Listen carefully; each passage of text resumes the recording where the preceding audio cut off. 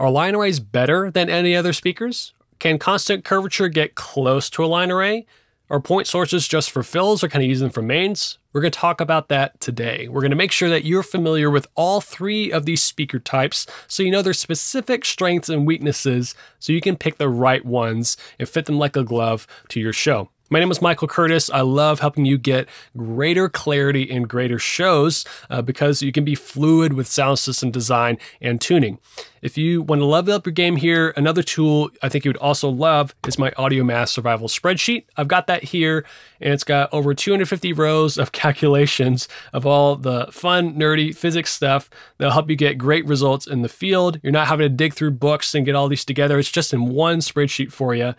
But one thing we talk about today is how line arrays actually end up steering low frequency energy because they are in a line. We go from this blob of low energy to a beam, and we can predict that. We can predict the coverage shape. So if I got an 8-foot line array, I could put that in here and say 141 hertz is going to be at 72 degrees. So I can know that coverage shape of my low frequencies and see if I have a long enough line to steer the low frequencies where I want to. That's just one of many calculations I think you find helpful. You can get that at the link below at producedbymkc.com/audio toolkit. I think you will enjoy it. All right, I'm looking forward to today. We're going to really dig into each of three speaker types and see how each of them can serve you on your shows and some things to watch out for in situations you might not want to choose them. So let's jump in. Let's do a quick overview of all three speaker types, then we'll jump back through each and offer some of the specific pros and cons so we can compare them for the best use cases on our shows. So first up is the point source. This is a single speaker cabinet. This word point source is used a little bit colloquially to kind of refer to a generic speaker type, which we're going to define. So technically, a point source is sound coming from one single point, then radiating outward equally, and a speaker that isn't very big does that for the most part. So we just call it a point source. So it's a speaker that would live in this category is a QSC K12. It's just your normal, everyday, run-of-the-mill speaker. It can be a monitor, you can throw it on sticks, you can do whatever. So it is going to fulfill that role for us. So just have that as an anchor in your mind for a point source. Is just like the single 12 and a tweeter, right? So you can also take a speaker off the bottom of a line array that's specifically designed for that, set it on the deck as a front fill, and now it is technically a point source, because how things become a line array is that they're arrayed in a line. So if a box is no longer in a line, it is now a point source. So it's already getting a little bit hazy. Just want to make that clear. It's not this speaker is a point source and this speaker is not. It's how you're using them together is really what separates them. But they are going to have different design goals and qualities about them, even if you do take a line array speaker, put on the deck versus a point source. So a point source can have multiple woofers, tweeters, horns, but it's not substantially large enough to steer any low end. They usually have wider coverage angles. So they usually go up to about 100 degrees, usually not much narrower than 60, but you can also mix and match. You can have a 90-degree wide by 60-degree vertical or vice versa. So it makes them flexible to use in those types of situations.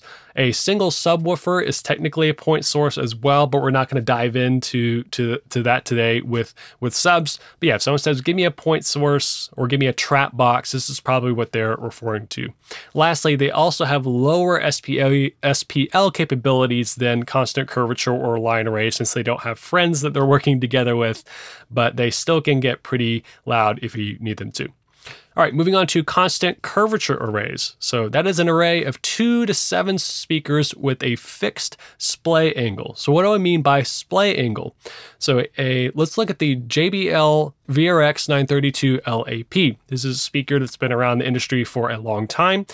It has this trapezoidal shape, and we could put them together. We just simply stack, stack, stack, but it's a slice of the pizza that has a 15-degree angle, and that's its coverage. So we have several 15-degree cutouts that we can put together and make into how big of a pizza slice do we want. So it is fixed. We cannot change the relationship of the boxes and how they're interacting with each other. Their physical way they butt up against each other makes it a constant curve. And if we add enough of them, we can go all the way in a complete perfect circle, but I think you're limited to 7 that you can fly with the VRX. You can also put just 2 up on 6 or even just 1. So now we're back to a point source. But most of the time, you're probably going to end up flying 3 to 5 of them, depending on your show. These will have wide horizontal coverage. A VRX is 100 degrees. Some constant curvature arrays out there are 110 over 120, but they have very narrow vertical. So that separates them from the point source, is that it's not a 60 degree or 90 degree pattern. They're going to be the same coverage pattern of their angles to their friends in the array. So the VRX is 15. Some other ones from PreSonus I think are 20. So anyway, so that's how they're going to work together, is their splay angle is going to separate the high energy, because we know that we can steer high frequencies pretty well, but we can't low. So their low ends are going to couple and form a beam, but each box has its own little high frequency zone, and it's not overlapping with its friends. So the more boxes you add, the more vertical coverage you get. So I can add a box. And so if I have a audience I need to cover, I can measure that angle and see, well, if this is a 45 degrees of total coverage from my rigging point to the first row in the back row, I'm going to need at least 3 boxes of JBL VRX to get 45 degrees, and probably 1 more, because it always doesn't work out that nicely. So you also get more SPL with a constant curvature array, because we have more boxes that are closely coupled and can work together and couple. On the back of these, you can adjust level and EQ, and we'll talk about how we can tweak that a little bit later on in the video to make sure we have uniform coverage. And these are for low to mid SPL capabilities, because they can couple, they can get louder because they are working together with their friends, and they're not just on their own with a single woofer trying to do all the job, or a woofer and a horn. All right, moving on to line array. A line array is usually 3 to up to 24 speakers with variable splay angle between their friends. So they are arrayed together, so they're hung in a column that kind of jays out, right? So an example of this is an RCF HDL6A. I just use this rig all the time in town, so we'll use this. You could put 3 of them on a stick. You could put 1 of them on the front of the stage as a front fill, so we're back to our point source. But usually they're flown together in groups, and they have group think. So they have, the lows are steered a little bit, which we'll talk about. It's one of their pros, because they're together and they can help form a low beam and help, instead of this blob that's coming out, we get to focus a beam. But we get to change the coverage shape of the whole array by the variables between the boxes. So if we have all the boxes hung, let's say at 1 degree, they're all overlapping each other. So they're going to make this tightly focused high frequency beam that is like more like a sniper rifle, right? It's going to go far. Otherwise, let's say we put them all at 10 degrees, it's all going to make this big, kind of like half circle thing and fan out. And so we're going to spread out that high frequency energy. And so there might be a specific use case, this might be normal, but probably going to be somewhere in between. Usually our arrays are hung and we need to get the top boxes to go all the way to the back, maybe 100 feet away.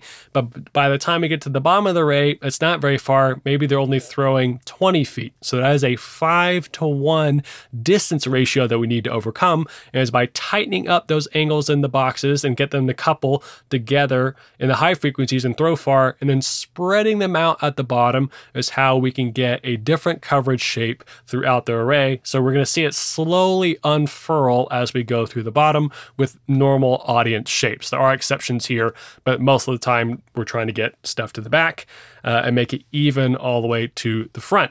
You can also use EQ on shading on each box to get different tonalities and make it couple differently. One thing to make sure you need to make sure you have the right preset on your amp or DSP. This is also true for a point source or constant curvature. I forgot to mention it, but a lot of these days are using complementary filters that the manufacturer has given us to make sure you're getting the best results from your box. These are for medium to high SPL applications. You can always turn it down if this is a corporate event, it's a small room, but we have some that can be 150 dB at 1 meter. I'm thinking about the new Meyer Panther line array speaker. It's 150 dB. The HDL6A I just referenced from RCF, it's a lot smaller box. its peak SPL at 1 meter is 131 dB. So that's a 19 dB difference, which means the Panther can get 9 times louder.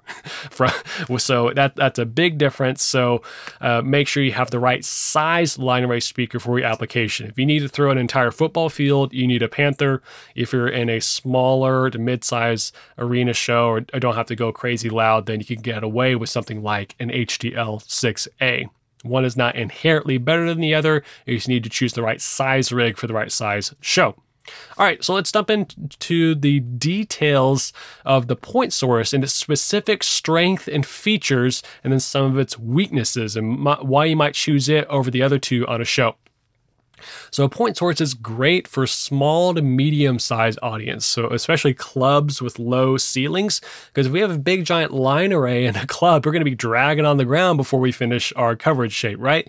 So these are small, they're portable, you can throw them up. You still want to get them high in most venues, but they're not going to be this big eyesore, right? They come in variable coverage patterns per model. So let's say if you have one, let's see, I know RCF has a specific speaker that escapes me that you can get it in a 90 by 90, a 90 by 60, a 60 by 60. So you can be really customizable of the exact coverage that you need within the same speaker line. So that's pretty cool. They're pretty small, they're light, they're portable. You can take a QSC K12, you can throw it up on a stick by yourself, so you don't always have to have a friend for setup. They're lower power requirements, so they're not designed to get crazy loud, so they don't need to draw a lot of voltage. So you're not gonna have to worry about putting, a couple of tops, a couple of subs on one circuit, and you're still gonna sleep well at night. Always check your power requirements and the specific speakers you have, but I know that the K12s with their complementary subs, the KS118s, I can run those in one circuit and not blink an eye. And lastly, you have a variety of mounting options with a point source box traditionally. You can use M10 bolts, are very popular to screw into the box, then mount them. You can put them horizontally, vertically, you can put them on a stick. You can put a pole in your sub and mount them on that for even less hardware and a smaller footprint. So they're very flexible. So now let's talk about their weaknesses. You cannot overcome high range ratios with a point source. So the center of a point source throw is its loudest point, and as you move towards its coverage edge, both horizontally and vertically, you're going to lose energy.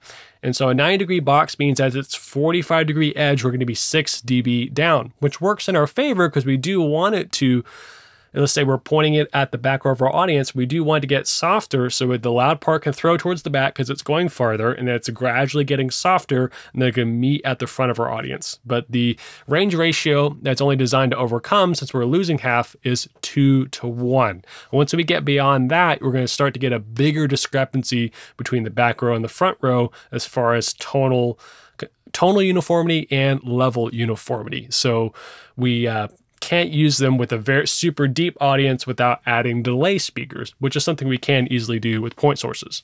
Number 2, they have lower SPL capabilities, even with larger boxes. So line arrays are by far going to be able to get louder because they work together with their friends and can couple.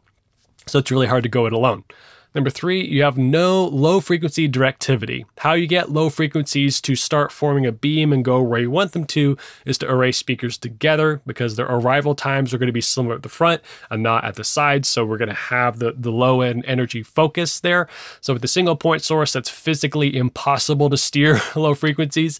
So it's a fixed pattern. Once you start getting below 1K and it gets more spherical the lower you go in frequency. So a single point source, there's no low end directivity. So that's something like your front fills or your floor wedges. If you have a bunch of those on your stage, you can get a lot of low end buildup because it's all just spilling everywhere. So don't be afraid to use a low shelf or something on those speakers to help dial in some of that low mid to low bleed. And number 4, they're designed mostly for install rigging, not touring rigging. So smaller shows where you just throw them on a stick, yeah, that cup is always there.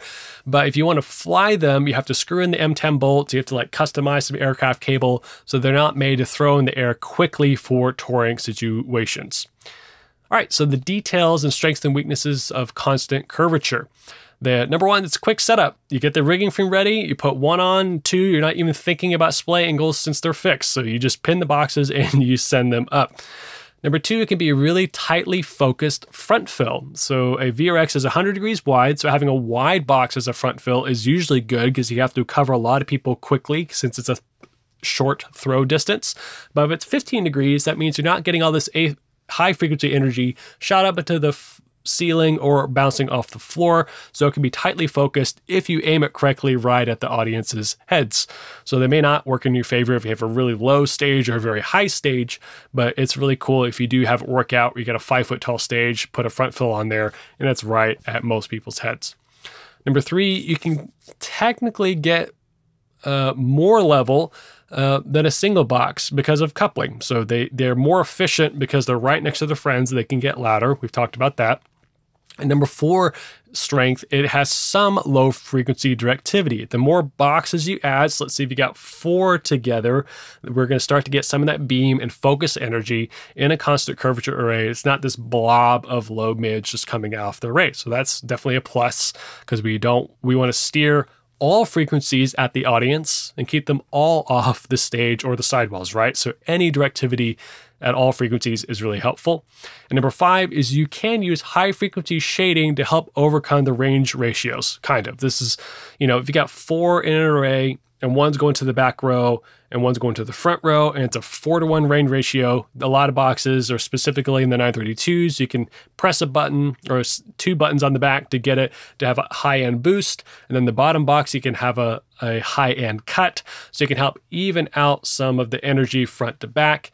Again, we have a fixed tonality because of the beam with the lows and low mids. So we can have an unmatched, it's too bright and too dark, and the mids are somewhere in the middle. So this is up to your tuning preferences and your show scope to really figure out. But no, you do have some of that flexibility to have some of the high end be shaped throughout the array. All right, here's our 3 weaknesses for constant curvatures.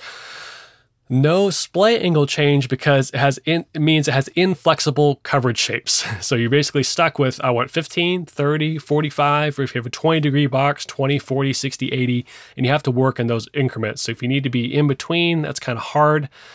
So you have to work in increments of like, how many boxes do I have? So if there's only 8 on the truck, you could only do 4 and 4, or I need 2 of those to be front fills. Great, you're stuck with 3 and 3. That means you're stuck with a 45-degree HF coverage shape, which may or may not be desirable for your show. Number 2, you have limited DSP tool sets. So you have to use an external processor most of this time since you don't have traditional line array shading and tools and splay angles. So you either have what's physically on the box or have to drag in something external to control all that. And number 3, you have to watch your sight lines. So if we have these boxes on a low venue and you have 4 of them, that can start to get pretty low compared to a single point source that you can tuck up high. So just make sure you have that in mind when you're designing the array. Now let's dive into line arrays and discuss their strengths and weaknesses.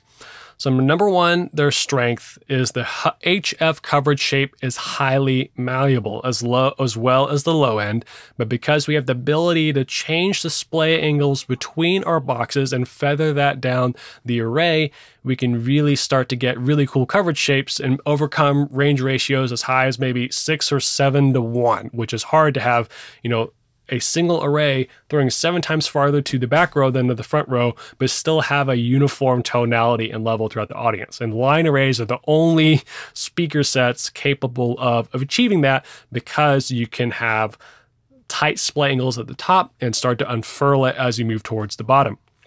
Number 2 is if you have a long line, you can really start to shape the low mid shape of the array. And so you can look and see that 72 degrees of coverage in the array is going to be equal to the wavelength that is equal to the array length. So an 8-foot line array, the frequency that corresponds with that wavelength is 125 hertz. So 125 hertz is going to be 72 degrees at that point.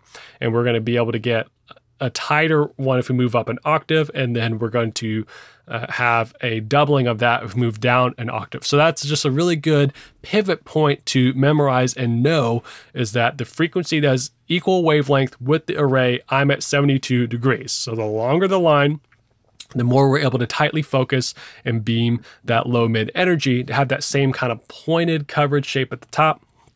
and then it kind of skate over the top of our audience so we have even front to back.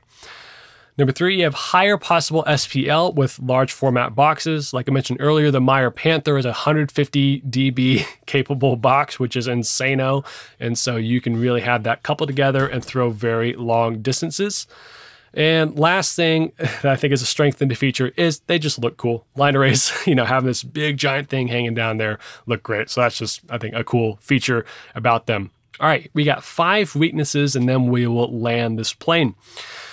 Number 1 is more boxes is more money. So for line arrays to work best, you need to have a lot of boxes, especially if a high range ratio or you really care about stirring your low mid energy that requires more amps, more DSP, and more boxes, so that cost can add up quickly. Number 2, you need a high trim height with long arrays. You may not always have that. So if you're in an arena with really high steel, not a big deal, but you have to talk with other departments, maybe video is hanging their projector somewhere, or they have to have some sight line to the stage. And so you need to make sure that this big giant black thing you're going to be hanging isn't in anyone's way from a sight line or just overall production perspective. So you can't use line arrays in venues with low ceilings, or at least you can't use very many boxes. Number 4 is they are heavy most of the time. And so you're definitely going to need a friend and multiple people to get them arrayed together and all put together and send up in an array. So you cannot do them by yourself. And number 5, recovery, you need to watch your sight lines in the array. So that's related to high trim height. You got long arrays. Long arrays could drop into sight lines. So make sure you have that covered and accounted for in your arrays. So let's recap. We have point sources. You're just generic, run-of-the-mill speaker. They're very flexible. You can throw them anywhere. If I was showing up to, especially with like a political gig in a smaller venue, I would just say, like, give me an army of like K8s and K10s so I can just have them small and mighty and throw them anywhere and cover where I need to. So they are a great box just to have as utility for fill speakers or for smaller venues as your mains. You can just throw them up on a stick, get them high, and you can go. Constant curvature, you cannot change the splay angle between the boxes, but that makes them fast to throw up and go. You have minimal DSP settings, but they are great if you need a little bit higher SPL and you can fly and your range ratio is higher than 2:1, and you can do some HF shading in those boxes to help overcome that. Number 3, line arrays are big. Most of the time they can get louder than their other cousins, and you can change the splay angles between the boxes to create the perfect coverage shape to match the audience that you need. Again, my name is Michael Curtis. Thank you so much for hanging out with me today. I hope you learned something and know a little bit more about those 3 buckets of tools we can select for on our show. Don't forget to go to the link below and check out my Audio Mass Survival spreadsheet. I think it'll be really helpful to you, and I will catch you next time.